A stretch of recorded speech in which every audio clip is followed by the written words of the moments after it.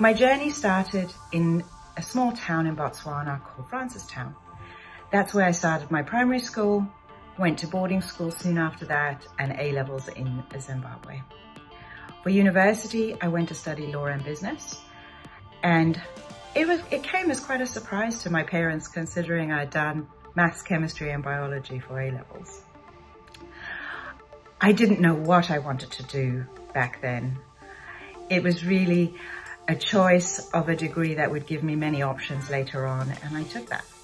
It's not always the case that equality is in the workplace, and I think we just have to take that as a given. The world is becoming far better at considering diversity, giving various people opportunities, and it is the opportunity set that's really important these days.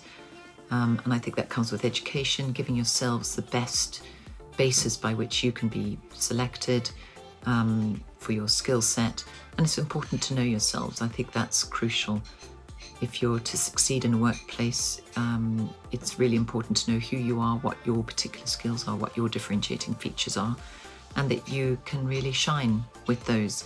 I think that way you'll be respected, you'll be able to respect others that are around you. That's really what I believe is what equality is. Talking about equality is important because it's easy to forget how far we have come in the last century. Equality for women, racial equality, these have been absolutely transformed even within living memory. But we cannot be complacent.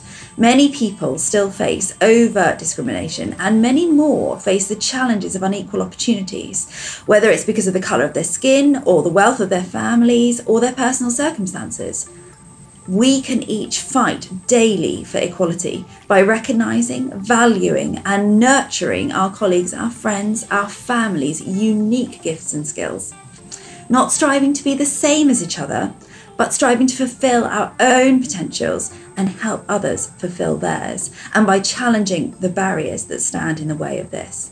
So for me, equality is a state or a society whereby everyone is afforded the same opportunities, where not only are people given the freedom to speak, but more crucially, people see value in everyone else's voice and what they've got to say.